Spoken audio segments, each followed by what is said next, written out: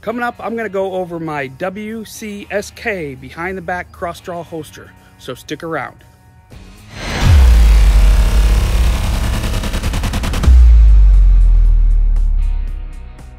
Hi, it's the OCD Hunter, bringing you tips, tricks, DIY hacks, and other useful ways that my OCD can help make your life a little bit more simpler. Today we're going to go over my design of the WCSK behind the back cross draw holster. Okay, so I'm going to jump right into this because it's supposed to snow.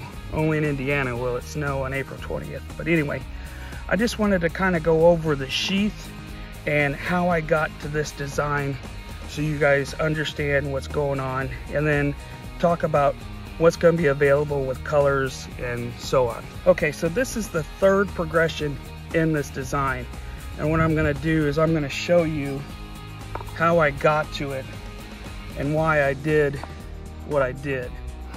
So the first design that I made, what I found is that the tip of the knife was actually a little bit too far down below the belt. So when I would sit down, it would actually kind of grab on that. So my idea is I would go ahead and take the belt loops and equally move them down so that brought the whole knife up. And you can see with this design that it brought the knife up, I don't know, half, maybe an inch up. So that allowed me to get clearance when I sat down. The other thing that I did from the first one is I was finding that I was having trouble resheathing it because I just didn't have a good mold or a good opening on it. So with the second design, in this case, to save time, I didn't do any staining. I just coated it with beeswax, and by putting the notch in the sheath where the handle goes, it allowed it to be easily to find its way, the knife to find its way in and resheath without looking at it. But that being said, what I found was I was afraid that there wasn't enough handle inside the sheath. So over time, when this would loosen up, I was afraid that maybe this would loosen up and there was a chance you lose the knife. So for the final design, what I did was then keep the height of where the knife was on the belt, but then bring this belt loop back some, which allowed me to get more cover on the knife.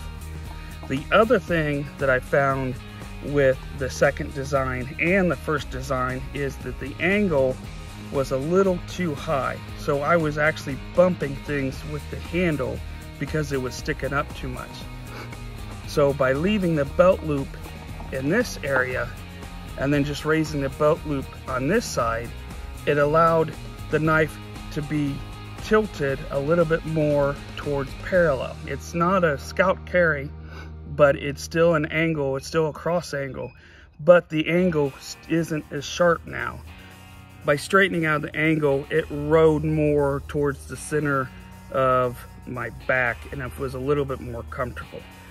So here's the final design, and for those that you want to see, this is it's not going anywhere. I'm flipping it. Now there is a little bit of play movement, but it's not gonna come out. Plus, with the amount of surface area that's on this knife, I really don't see this coming out of the sheath and causing a problem. So the way that I resheath this is I find my thumb on this back angle, and then I push the knife in, down and around, and it just seats nicely. And that being said, I know it's got this tooth on here, but my stitch line is here and the welt comes out far enough that, yeah, the knife is probably going to scar up the welt, but it's not going to make it to the stitching. So what I'm going to do is I'm going to offer this sheath in 4 colors like I did my Master Bushman sheath, which I have right in my pocket, which are still available. If you want, you can contact me. I don't go anywhere without that knife. But I'm going to offer it in 4 different colors. The first 2 colors are going to be, this one is called British Tan, that goes out to a brown that's airbrushed, and I'm going to use white stitching with that. And then I'm also going to offer it in the ox blood going out to black. I personally like darker sheath because I try to wear these knives at work as a way to test them out, and the darker sheaths just blend in with my uniform easier. The other 2 colors, and so the ox blood with the black blended would have the black stitching. The other 2 colors that would be available would just be straight up black and then a brown color. And the black would have black stitching and the brown color would have white stitching. So in a nutshell, this is my new sheath design. For leatherworking for me is more of a hobby than a business, and one of the things that I wanted to do is, I love my WC knives, but there's just not a lot of options out for sheaths. You have Randy Smith at Stitch Gear Outfitters does great leather work, so you can always see him.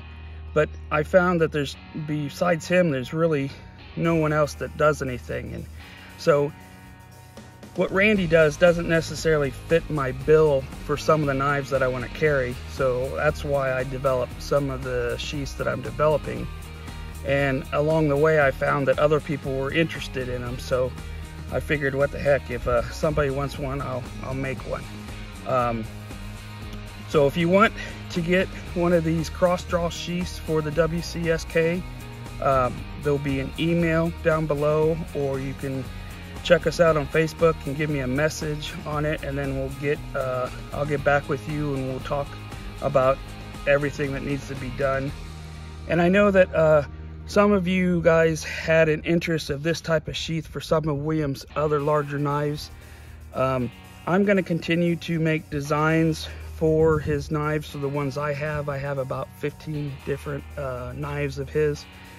But if I don't have it and you want a sheath, we just may have to have you send me the knife, or maybe I can talk to William about seeing if he can send me some knives to make some patterns of and then send them back. But I don't want to promise you anything about that. So if you're interested, let me know, give me a contact, and we'll take care of you.